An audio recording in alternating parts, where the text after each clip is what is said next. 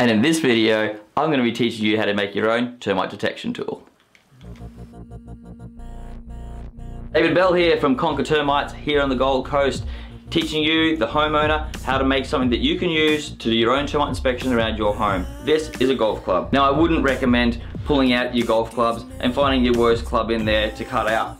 Now, I would go to the local golf shop, see if you can pick up one of these second-hand shafts, go a graphite one if you can, much lighter, get much more taps per meter with something light, and I paid $10 for the shaft. I stuck a little timber ball on the end of it, basically drill a hole in the center of it, glued it on there. Don't paint it. If you paint it, you may do damage when you're tapping away through the skirting boards and so forth. You may leave paint behind. So just a varnish or even just raw timber is fine as long as you keep the moisture out of it. This tool should be about from ground up to hip height, and you're using it to tap skirting boards, window frames, and door frames. In addition to this tool, you want to use a good torch.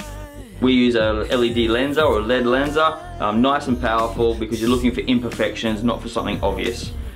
Great tool. Further than that, when you're tapping away and using your torch, if you find something unusual, because termites here in southeast Queensland generally eat wood from the inside out, so normally there's just the paint left. So you may hear either a real dead sound or your tapping stick might just go straight through it. But you're looking for anything that's unusual or just raises some sort of suspicion.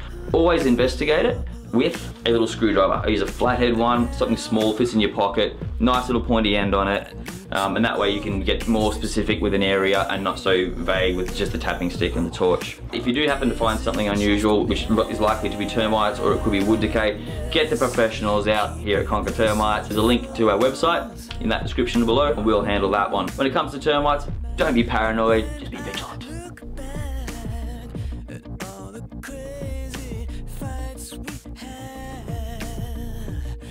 Like some kind of